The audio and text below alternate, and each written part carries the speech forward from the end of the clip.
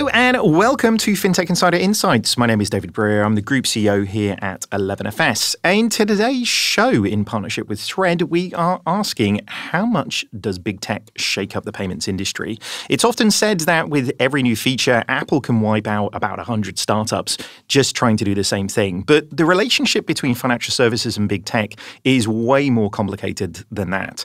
Between partnerships, acquisitions, back-end processes, and public fallouts, there is always a lot of ways that these two industries can actually cross over and fundamentally influence each other in that way as well. So in this show today, we've put together a panel of amazing guests to discuss how has the relationship developed to date, what are the challenges in that relationship, and what does the future look like for big tech in the payments industry? We'll discuss all of this and much, much more, but first, a few quick brief messages. Don't go anywhere. 11FS has been voted Consultancy of the Year at the British Bank Awards for a fourth time. We are super excited about bringing home the trophy, and it means more knowing that it is our clients that are the ones who voted for us. Digital financial services may only be 1% finished, but we're working with banks, fintechs, and everybody in between to chip away at the 99% still to go. And moments like this really tell us that we're on the right track. If you want to work with an award-winning team to build game-changing propositions, then let's chat. 11FS Ventures is home to industry experts across embedded finance, customer experience, digital strategy, bank building, and so much more. Kickstart your next project today and visit 11fs.com/ventures. That's 11fs.com/ventures.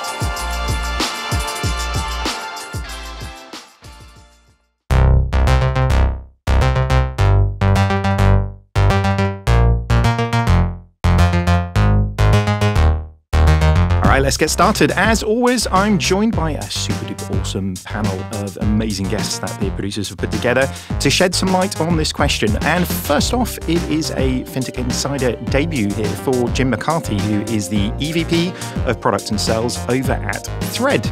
How's it going, Jim? I mean, it's been a week since we chatted in Amsterdam, but how's things? I'm avoiding heat stroke, so going pretty well. Thanks. I know, London, summertime, it really is a trip, isn't it? You joined us recently on Spotlight, as we said, over in Amsterdam, but what can you tell our listeners about Thredd and your role? Yeah, so Thredd is the rebranding of a company a lot of people here in the UK would know, GPS, Global Processing Services. It was the real power behind the fintech ecosystem, both here in the UK as well as across Europe and parts of Asia. So the likes of Starling, Monzo, Revolut all grew up on our processing platform.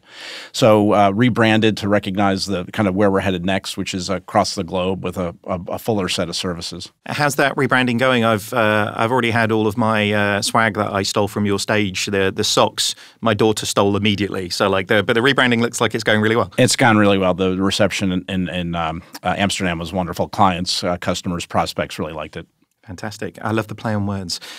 We also have a Fintech Insider debut for Alexandra Rivas-Gale, who is the International Payments Product Lead over at Clearbank. Welcome to the show. How are you doing? Doing well. I'm also trying to cope with the heat, even though I'm a California native. It's very hot in London at the moment. Yeah, it's hot in lots of places, but London's just not good at dealing with it, really, is it? It's we're right in the territory of the headlines about roads melting, aren't we, basically? But thank you very much for making the time and joining us.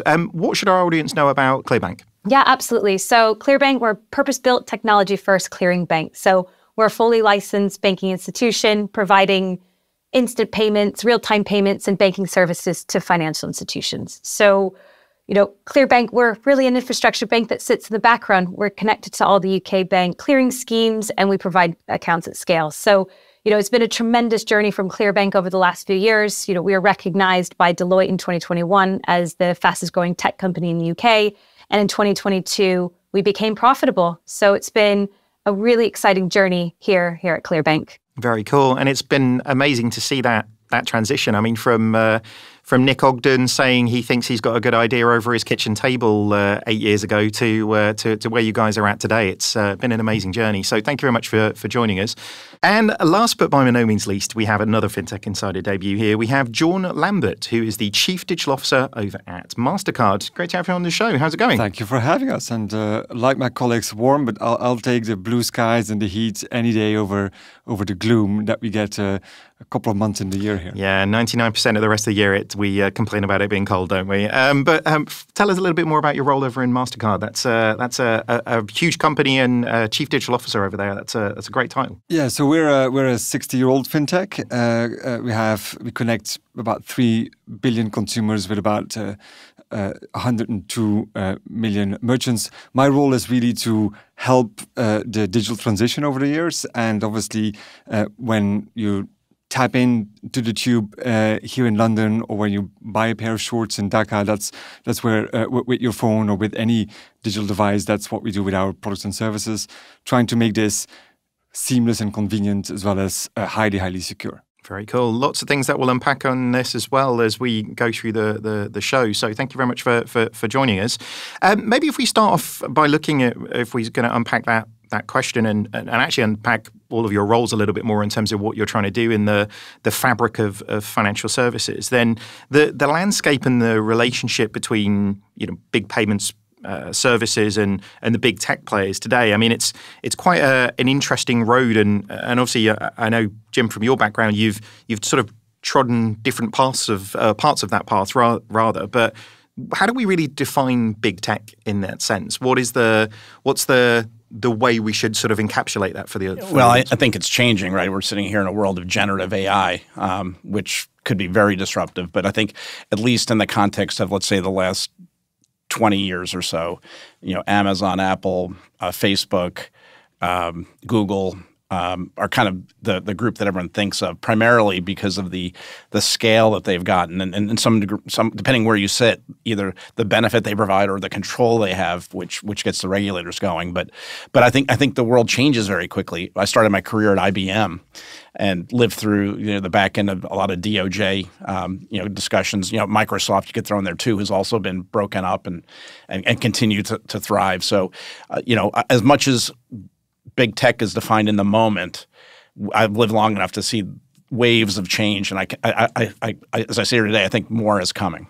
Yeah, I mean, it's interesting, isn't it? There's a sense of too big tech with the, as you say, with the sort of monopolies and structure getting broken down around those things. I guess traditionally people have talked about, as you said, GAFA, which I guess the F in GAFA was Facebook, which is that Gamma now? So yeah. They're like Gamma, is that the thing? We're giving it's called Meta, I guess. But really, I guess it's anybody who's really dominating the customer touch points, isn't it? That's the rise of Microsoft, the rise of Apple, yep. That dominance of distribution really when it comes to a customer. For sure, but they didn't get there through market power. They got there by consumers and businesses choosing. As a matter of fact, going back to my IBM days, Apple was kind of dying at one point. They became an education, software business, software and hardware business, only to reinvent themselves. And I'm sure we'll talk about it and unpack their role since 2007 with the iPhone, and even now what they've done with the AR/VR headsets. And I'm sure Jorn will talk about like how Mastercard's already thinking about what that means for commerce in the AR/VR meta world. So look, I've been around long enough to regulators are usually behind the curve and they get scared of these things that have gotten big, but those things got big for a reason. And as quickly as they got big, I would argue innovation wipes the slate clean. So you're constantly having to reinvent yourself. Yeah. Jorn, how do you guys think about big tech in the financial services industry perspective? Because obviously, I mean, you guys don't just work with big financial services players. You work with people who are trying to get big into financial services as well, right? Yeah, so we're a network. We're there at the end of the day to make sure that consumers can pay when they want in a secure way, and make sure that merchants can sell what they want in a very secure and convenient way. And therefore, given that this big tech is frankly unassailable in a number of experiences, we have to work with them. We actually like to work with them in the sense that they offer great consumer experiences. They offer device capability like biometrics, which are highly secure. But they've also enabled new business models like the gig economy or like subscription economy that didn't exist or that would have previously been in cash. So they're an enabler. But I would say, though, that payments is different than perhaps some other industries. I mean, yes, Netflix killed Blockbuster, and that's a pure replacement. Here, so far at least, I consider them more of a lubricant in a way, because in any payment, there is still the issuer of the payment instrument that services the consumer. There's still the bank of the merchants, and the tooling in between through these big tech becomes better, faster, more efficient, more secure, more convenient. But the foundation is not completely disrupted like for the video streaming. So it's always been a very wide ecosystem. There is the bank, there is the card manufacturers, there's the terminal manufacturers, there's another bank on the other side, there's a whole series, and now there's an additional player there that enables that payment to go through as well. Just adding to that point, Apple Pay is oftentimes thought of and positioned as a new payment method. People like to talk about the number of Apple Pay devices, but they're Visa and Mastercard and American Express cards that are in there. And Apple's actually partnered with the networks to get that into the market because they want to avoid replicating and trying to compete for over 50, 60 years of growth that Jorn was describing earlier. So it's actually, to the point, it's very symbiotic. And they actually are providing a set of services that otherwise would be very balkanized in terms of hardware manufacturers, the telcos, domestically. It actually is very symbiotic. Yeah. I mean, it's an interesting point. I mean, you bring up Apple Pay. I mean, has Apple Pay and Google Pay and whatever handset provider you'd like to buy, has that fundamentally changed the payments landscape now? I mean, I presume we all use it. I mean, I've tapped in and out of the underground. It's super easy to do. But it hasn't changed the fact that I would do it. It's just changed the fact that I'm doing it with them, right? So, is that an evolutionary step, as you say, or is it a? To me, it is. But again, because Apple didn't build the contactless standards, they didn't issue the cards. To Jorn's point, they're not compliant in the sense that they're the one underwriting the risk or the transaction. So, Mastercard, I don't know, Jorn, you tell me, but 2003 was the first time I did a contactless project with Visa in the States. Contactless cards in markets like Australia, they are the predominant way people pay. For Apple in those markets, they've got to provide more value. Actually, in Australia, what they've done is because the government's come in and allowed driver's licenses and other credentials to go in there, they've actually have another reason to be relevant. But at the end of the day, it is evolutionary, and consumers still have choice. As a matter of fact, well, I'm glad you used your watch and it worked well. I've had enough not great experience. Like sometimes my phone works on the tube and sometimes it doesn't, that I've gone back to cards just because I know every time it'll go through. I'm not going to get crushed by the stampede at rush hour. And that's exactly right. People do indeed say, oh, well, big tech, they've solved all these technical problems. The reality is that all your phone or your watch does here is, well, we've embedded the card in there and you can do exactly the same transaction with your card. The tech, meaning the contactless specification, is built by the networks.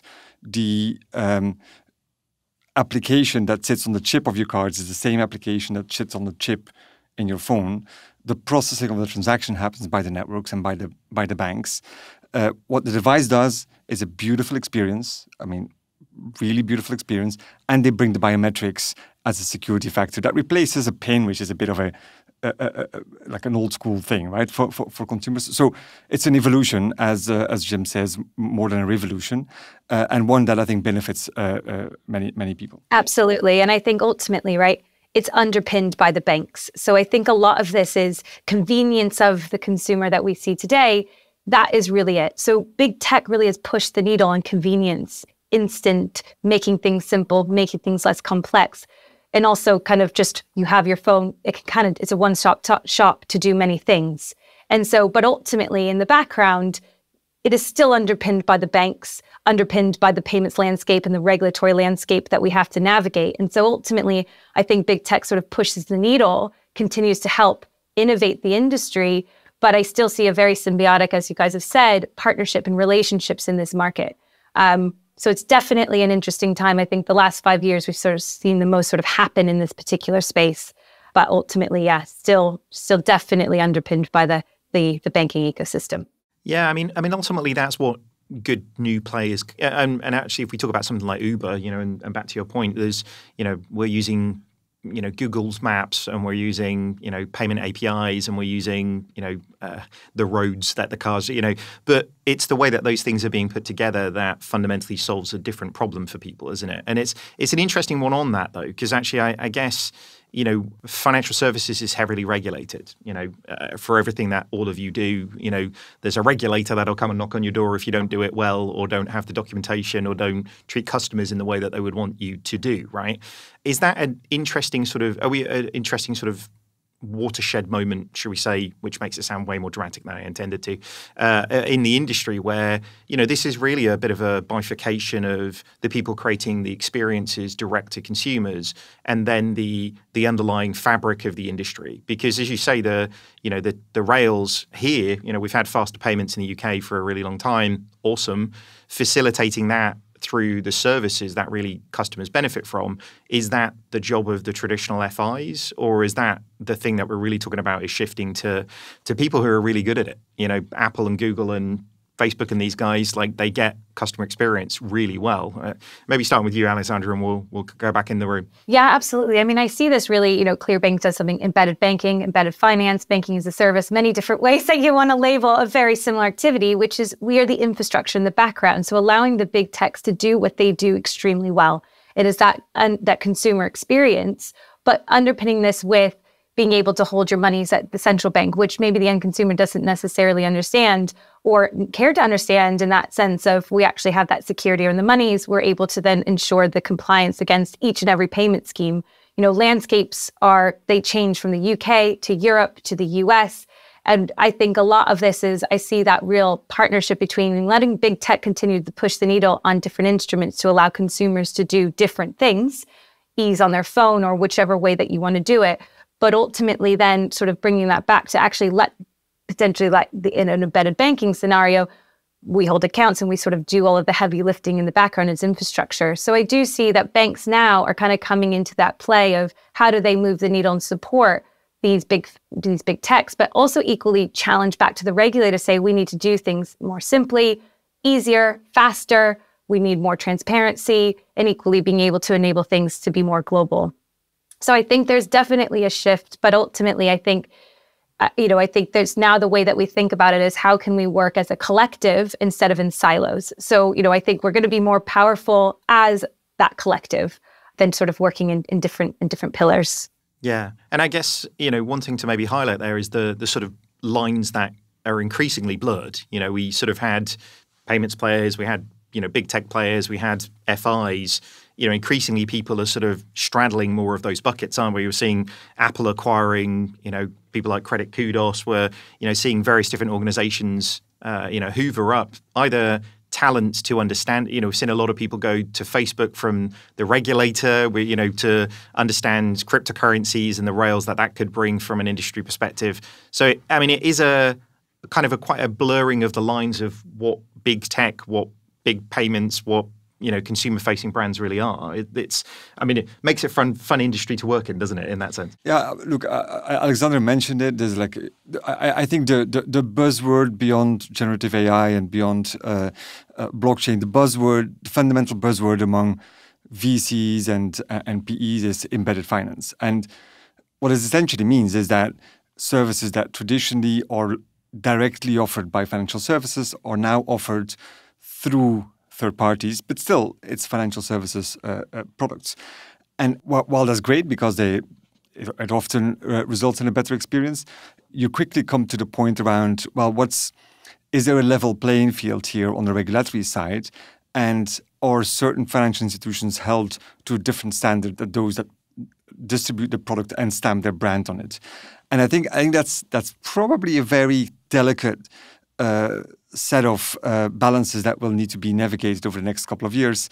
And I think a number of regulators, are now really wrestling with that because they see the enormous power of reach and, frankly, of assets that some of these players have, and and the difficulty of regulating it. Yeah, I mean, I'd say on that, and that's probably a very nice transitionary point, if I'm honest with you, because actually the relationships work when they're in balance, don't they? But actually, as different players become, more sizable in the market in that sense, then actually, making those relationships balanced continually with all of the regulatory obligations and everything that goes in that.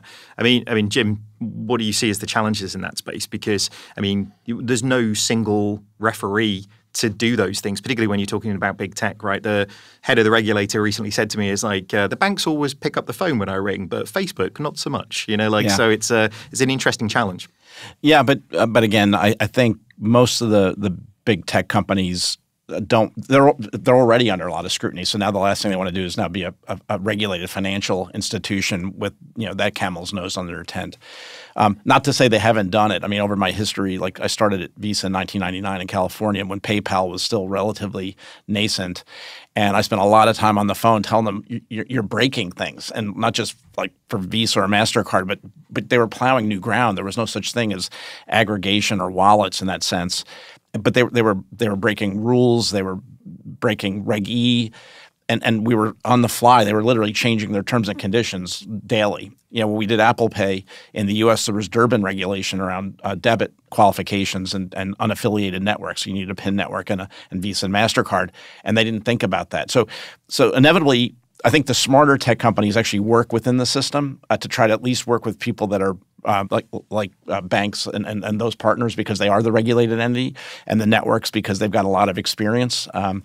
But that doesn't mean they all do it. And so if you go back to what happened at Meta with Libra as an example, that was completely you could call it innovative, but it was also way out in front of everybody, such that it just disappeared. I mean, they had no.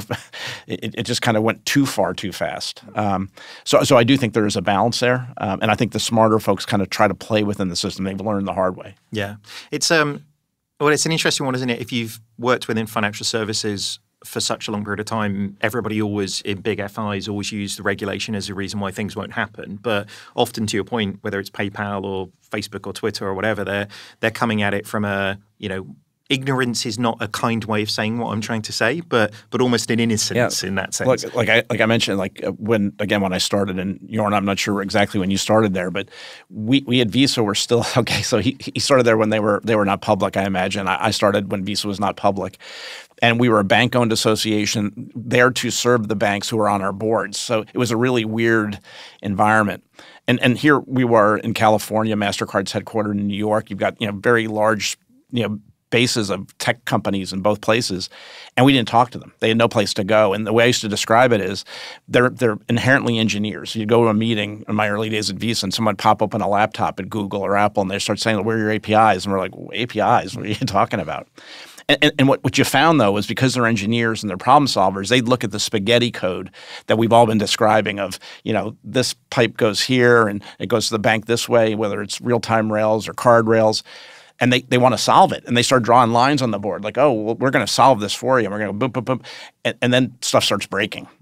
So I think, again, they've learned the hard way that they've got to work within the system. Otherwise, they may be able to build the most elegant, engineered payment system that doesn't work for anybody. Yeah. Well, and obviously payments is a global thing. This isn't a single box of spaghetti. Right. It's several thousand boxes of spaghetti with different regulators globally. And, so actually – it is nice to look at things in a slightly naive way and ask, why is that done? But sometimes it's not changeable, isn't it? In a global payment system, getting different geos to talk to one another, that is a real challenge. But I think, again, unlike the Netflix thing, what is quite unique in this is it's a true network, right? You really need to stitch together thousands of institutions that somehow align to the same conventions and the same agreements and share liabilities and share risks, and that balance has been constructed over 60 years. You're right to say if a new player comes in and you snout in the trough, so to speak, that kind of is uneasy and could break some of those balances. And we've seen, the last 20 years littered with great payment initiatives, huge energy, huge amount of funding that just fell over because that balance wasn't there. And I think that is something to be careful about. There's a lot of tension at the moment, a lot of wariness on where this is going to go and how do we keep that balance intact and how don't we create enormous chokeholds in the industry out there. And it's not easy to navigate. There's a reason why I look 15 years older than I am.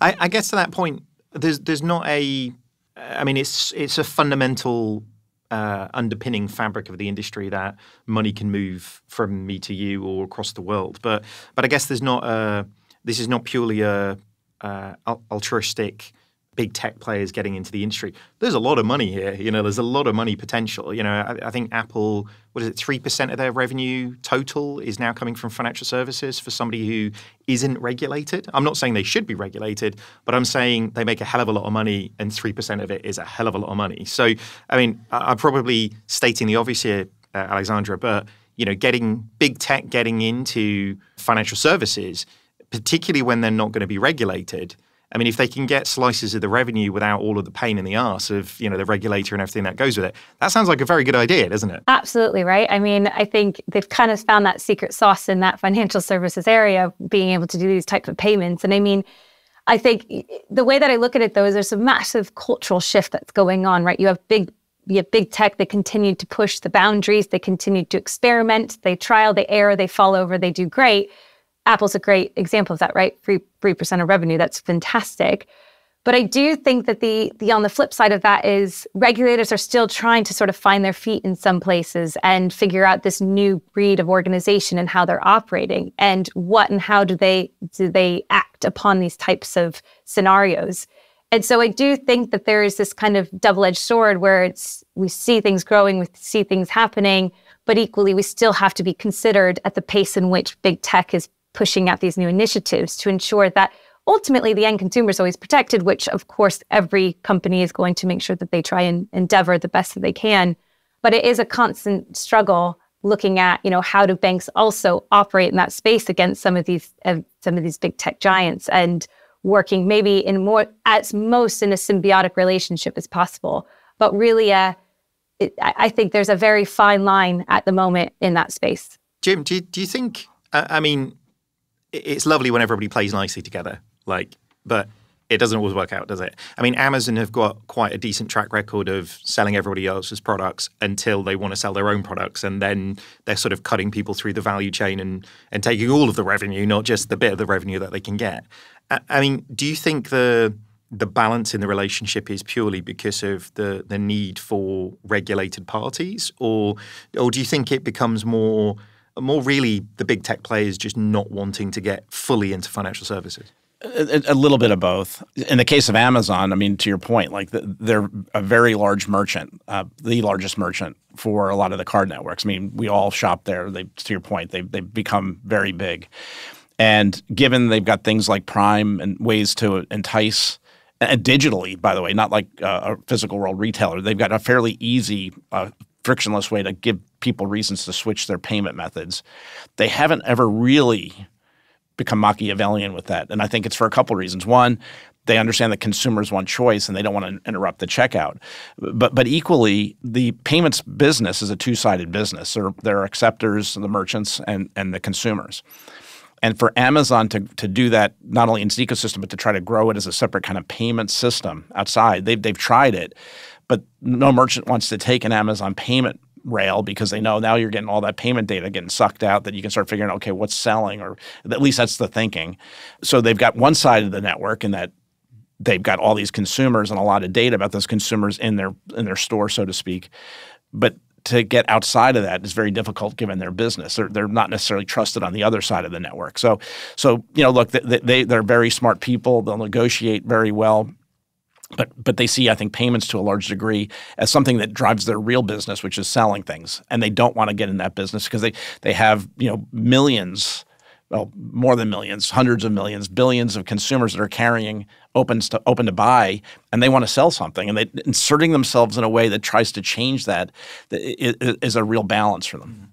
Do you think it's and you will know this better than me, having spent much more time in Silicon Valley than I have. But I mean, there's only so many aluminium laptops and phones you can sell to people until market saturation. I mean, is this just an eventuality of like very smart people looking for areas of market share growth? You know, because essentially, and actually, I guess more of a transitionary point of where we are in the changing of the fabric of financial services when it comes to payments, because the people who ultimately own the customer engagement, you know, operating system managers and everything that goes with it's sort of back to your point earlier on around embedded as well. It's really the people who own the customer interaction are the people who really own the decision making. But you know, you wouldn't imagine the number of conversations I've had with people that believe in a transaction, like a retail transaction, who owns the customer. The merchant will say they own it. I've had people that sell point of sale devices say literally the thing on the counter, I own it.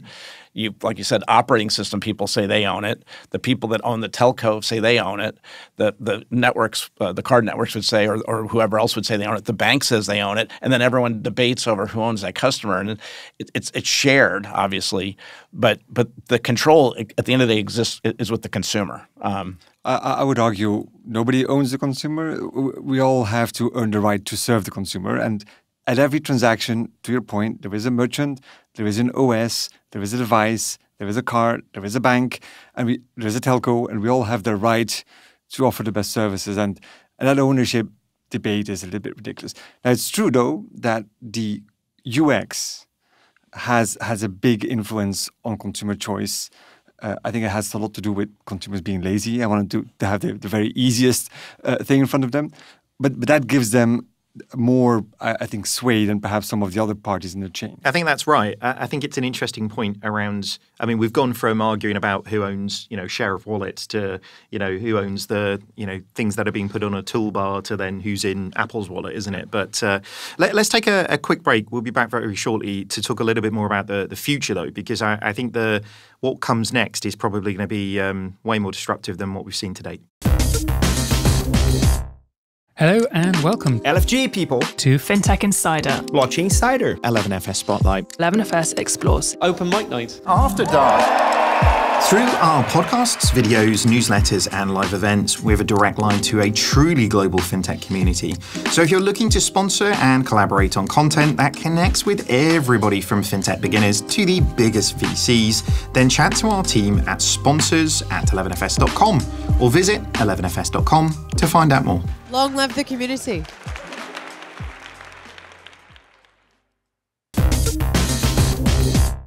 Okay, so having given a bit of an overview of the relationship as well as obviously the challenges that come with some of those relationships, maybe if we dive into the future of really what this space could hold for everybody in that value chain. I mean, all relationships, we look for that happy. I feel like we're getting a little bit blind date here, but the happily ever after kind of moment in that sense. But I guess in these relationships, as you were talking about a second ago, the power structures is shifting continually, isn't it? You've got new startups with 10 million in a community coming to the front that have a different dynamic. So, I mean, is there a happy ever after, or is it a constant equilibrium we're trying to find?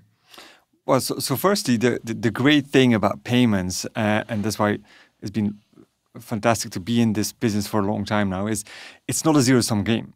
It's not because somebody wins that somebody else loses. Right? So much cash in the system still that will be electronified. There's so much friction that will be eased up. And that just means that cake keeps growing and is able to feed a lot of people concurrently. So I actually think I am very bullish on the future.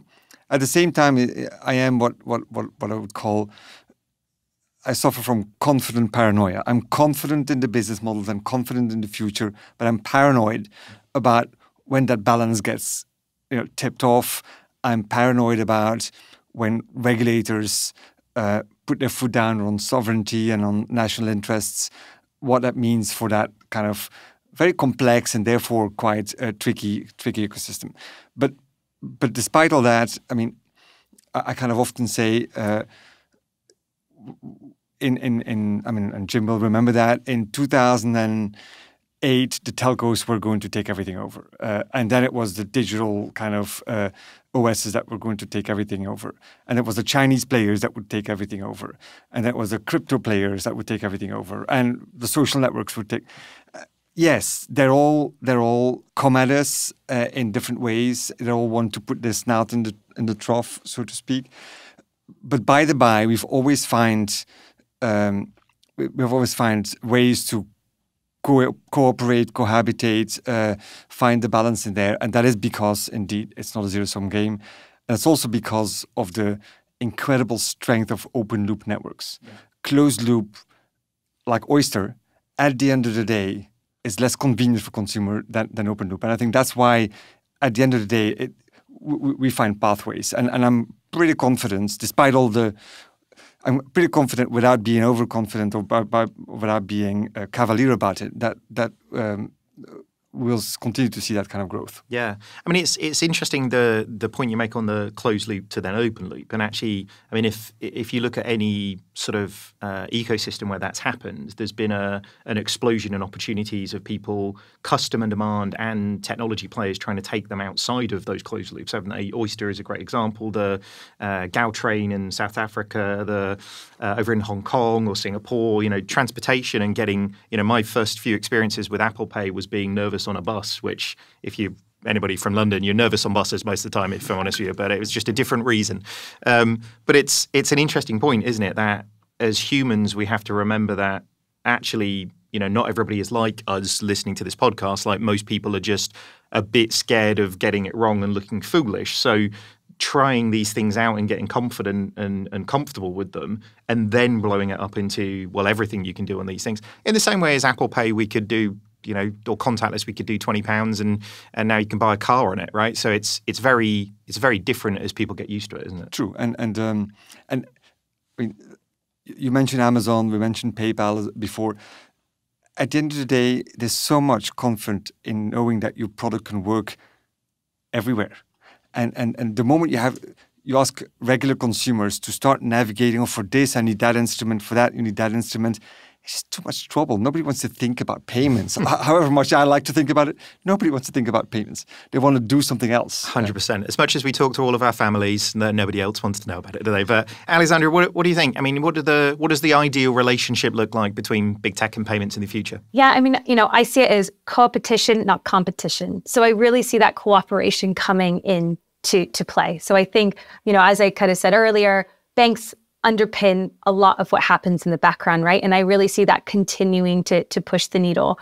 Consumers seek convenience, so behaviors are going to mimic that. So it's how sort of big tech are going to service that and how ultimately for us in the background are going to sort of help orchestrate all of that going on, giving faster, easier, more seamless sort of transitions for the big techs to integrate into us in various different ways. But, as I kind of said earlier, and I continue to sort of bang that drum, is we're stronger as a collective than we are in silos. So if we're solving these together, we can go to this with the regulators and help push the needle, help influence change in the markets, and equally look at this more on a global scale than versus silos in markets. Because I think we still have the complexities that we see, the US, the UK, Europe, APAC, LATAM.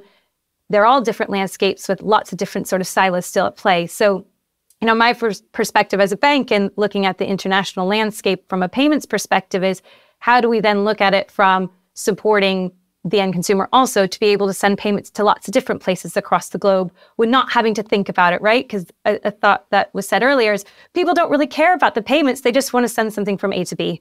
And so again, it's really consumers seek convenience and behaviors mimic that, right? So it's the ease of how they can do that really simply. And do you think, I completely agree with that. I mean, do you think a lot of what we've talked about to date has been consumer as in, B2C, but obviously the same sort of disruption is very much happening in the sort of B2B corporate sense, right? And the scale of the transactions, the scale of the money movement, managing a global treasury function for a gigantic organization is, same thing, same rails, but obviously very different impact. So do you expect a similar conversation with the B2B or corporate space as well? Absolutely. I see it just as powerful as what we've kind of seen happen in the consumer space. I mean, big tech in its very nature is bringing new technologies and enabling capabilities. So it makes perfect sense in that B2B space. And they can really power and back all the business and enable new technologies, right? So really pushing the boundaries of the B2B space today and how these corporates operate. And looking at it from that, again, the global scale, right? It's how this B2B space, globalization, and how that they're able to enter those spaces is fundamental. And I think big tech is really pushing the needle on that, particularly in this space. So one thing I guess, Jim, we talked about a little bit earlier on as well is, I was going to try and stretch the metaphor of relationships then, but sometimes relationships go all the way through to M&A. I'm not sure what that would be in the sense of a relationship. I'm pretty sure I've crossed a line and the editors will try and take that out at some point. But M&As is obviously a big play in this space. I mean, and Mastercard as well. You guys have got a great track record of acquiring technology companies that complement your skill sets. Do you think M&As are a big part forward here? Do you think the lines will get even more blurred between companies? Yeah, I think there's a space for it, but I think you've heard consistently throughout this from all of us that it's about co-opetition or cooperation or working together. I'm not so sure. I think there'll be tuck-in smaller things that fit. So, we've talked a lot about the consumer side of Apple Pay. Apple's made acquisitions on the merchant side where now the phone, you can tap to a phone. So I think they're looking for areas where they can pick up technology that will help them accelerate into those. But I think generally speaking, I don't see a lot of the big tech folks coming in and acquiring folks in the payment space per se. What about the other way around? Because obviously from somebody like Mastercard's perspective, I mean, you guys are payments, and we talked about this last week, Jim, in Amsterdam, but payments is a stack. Increasingly, the more interesting things are happening further and further up that stack with the capability you can bring for data or, really shining a light on that in terms of showing consumers what good looks like or, payment flows in different places to understand where people really are. I mean, the world really is endless at that point when you're using all of the metadata you can get around payments to really enrich services. I know this is something that you guys have acquired some companies and added them to the estate that you guys can really bring to your clients. But that has to be a big part, I guess, of not wanting to nod slowly if this is okay and you don't want to broadcast it on the no. No. It's like I think most other companies, you first have to know what you are, right? We are fundamentally a B2B2C company. So that means that we're not going to buy a B2C player. That's not what we do. We are servicing banks and partners, and that's what we'll continue to do. We are very, very concerned with things like privacy, and therefore we're very thoughtful about data, and therefore within these boundaries we will make very careful choices. But once you know what you are, once you know where you want to go, then buy, build, partner is an equation that we need to make. And very often, like Jim and Alexandra mentioned, partner is actually the way forward because you can't buy your way through digital transition, right? So that would be very expensive, and it's such a complex market. But we're building quite a bit as well, and I am at heart a builder. But yeah, opportunistically we will buy and we will look to nudge, and certainly in some of the more up and coming technologies, we're looking to make sure that we have a seat at the table and can play. We won't buy a big tech if that was where you're kind of poking at. Yeah, Bezos can rest assured. Just never say never, though, right? But I do think though there's some adjacencies though, so it's not a direct kind of M&A activity in the payment space, but I think, as Jorn knows, underwriting is at the heart of payments and risk. And so I think the identity space, a lot of places where, again, the tech companies have a leg up either because of their data or their UX or UI or the amount of consumers and merchants, that's a very powerful thing. And if you combine it with technology, identity, and the ability to underwrite based on seeing lots of payment information is very powerful. So I think you'll see areas where they come in either to help themselves in the payment space, either as a merchant or as a player in there. But back to Apple Pay, the thing that we didn't talk about, like things like tokens, that no one would have done that. There was no big push, and it was one of the things where inside of Visa we said we'd never do something like that, and Apple was the impetus to do that, and now it's one of the big things. And I would argue payment information safer as a result.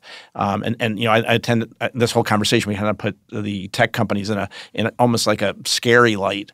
But P2P exists in a lot of ways because Square kind of jumped into a space that banks didn't want to. And a lot of the things that we're now kind of de rigueur for all of us in terms of what we use. It was actually led by an innovator. No, and look, it's true that they're depicted here a little bit as the scary ones, but there's no question that cash displacement, new business models, moving into emerging markets, acceptance growth. We've doubled the acceptance locations over the last 5 years. We'll probably triple it over the next 5 years simply because these things are unleashed. So they bring a lot of efficiency and a lot of growth to the business. But, like I said, we need to be confident and a little bit paranoid at times as well. I like the sort of slightly skeptical optimist approach to life. It's probably quite a good balance to have. I guess bringing it back, because I think there's probably another 4 or 5 hours we could talk about all of these things and definitely get it all out of our system so we don't have to talk to our families about it. But I guess bringing it back to how does big tech really shake up the payments industry? Is it merely their presence that's making everybody just have to step their game up? What do you think, Jim? No, I'll go back to, like I said, if you look, PayPal opened up the ability for small and medium merchants on eBay to sell goods and services. People don't remember, but again, I started in 1999.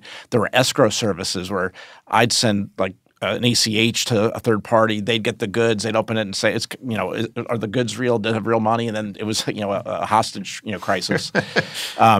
So they innovated, and then we all kind of took it in and kind of made it more ubiquitous.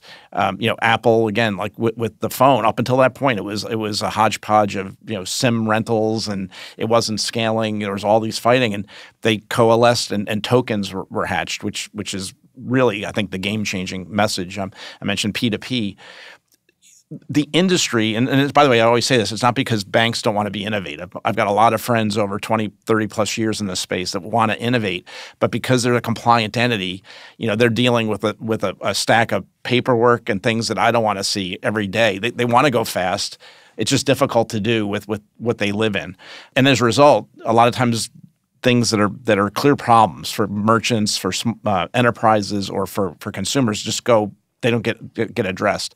What I find that's been great about big tech and tech generally is they just go right to Jorn's point, the UX, the UI, and they try to fix it. Now, they don't always get it right, but in cooperation with Alexandra's company, with Jorn's company, with the companies like Thredd, we can work together to actually solve those things. But you sometimes need a swift kick in the butt to get going.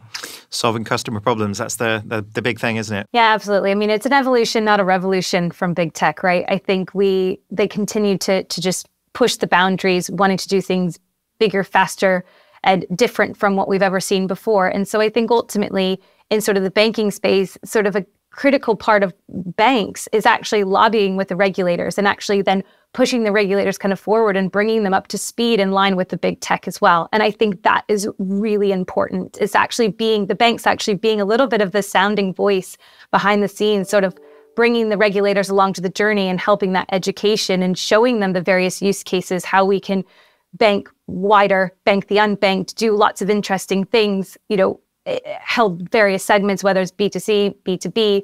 There's so much that we can do as this evolution evolves. And I think, again, that partnerships angle is extraordinarily important. You have the subject matter experts sitting in banks who understand the intricacies, but equally then, with that expertise, that's really then what can move the needle on the regulation side, so that big tech and all of these fantastic companies continue to do what they do, but equally then the banks in the background continue to keep the financial stability, right? Ensuring that we're plugged into central banks and able to then ensure that payments and data and privacy and all of these things are thought about, and equally, battling things like AML and sanctions, compliance, and all of these things that, don't necessarily matter to the originating person of that particular payment. So, again, evolution, not revolution in this space for sure. Jorn, last word for you. What do you think?